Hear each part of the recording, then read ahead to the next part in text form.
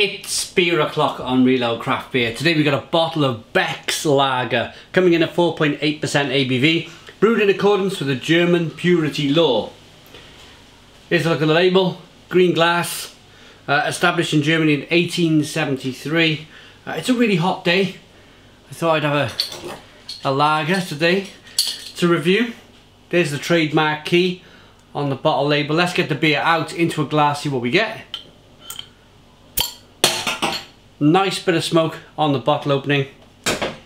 Beer in the glass then. It's now brewed by AB InBev. Oh, that is a light coloured beer, wow.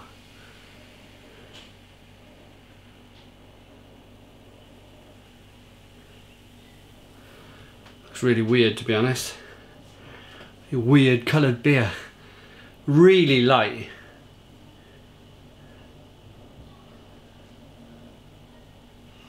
Okay, not so bad in the camera, but it looks really different from what I'm looking at here in the glass. Lots of carbonation, one finger white head. It's about 35 degrees outside at the moment. It's absolutely boiling. Never have I really had the opportunity to review these styles of premium lagers, but it's just so hot. It kind of lends itself to the occasion. Let's get the aroma. A little bit of biscuit malts, a little bit of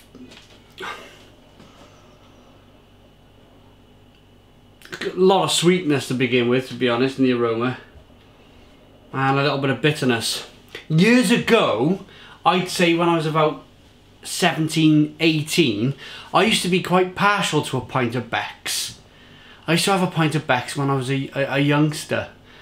If ever I went to a pub or a nightclub, went to a nightclub and out late in the night, I would always be trying something different, even back then. And even though this is of course nowhere near craft beer or real ale, it's a lager, it was still something different to what was available, readily available in Wales back then.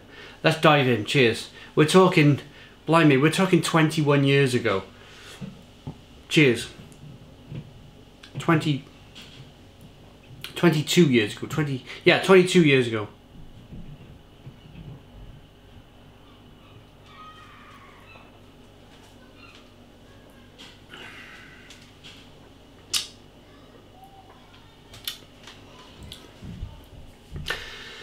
And again, for what it is, for the heat, the current weather, there's not much to it. I'm not standing here saying that this is full of hops and lovely biscuit malt flavours. It's not, to be honest. But what it is very refreshing. It's a beer you can really chug back. And quite strangely, green glass bottle. It is not skunked at all. There is no element of skunkiness. That's where the hops go a bit, well, they go off basically under the UV light of either the sun or the supermarket shelf with either clear glass or green glass. But none of it here. None of it here whatsoever. So a light, crisp, refreshing lager. Perfect for the current temperature, 35 degrees. This is actually brewed in the UK. Where to in the UK? Just AB InBev, so I imagine around the Midlands somewhere of the UK. There's not really too much more to say.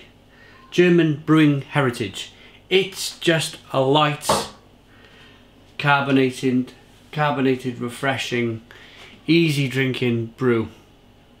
And again, I've had worse beers. I've had worse beers out there. 2018 for me has been the year where I've begun to accept lager, a lager's benefits, especially with the record-breaking temperatures we've had.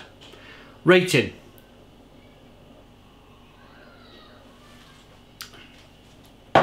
never going to be a beer where I wave my arms around the kitchen like I sometimes do, saying, "Stone the Crows, this is absolutely fantastic."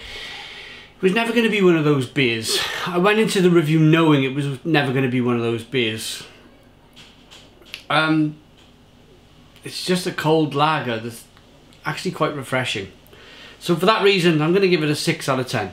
It's a 6 out of 10 from Real Ale Craft Beer. Please put your comments in the comments box. Subscribe to our daily beer reviews. Give us a big fat thumbs up. Boom! Cheers!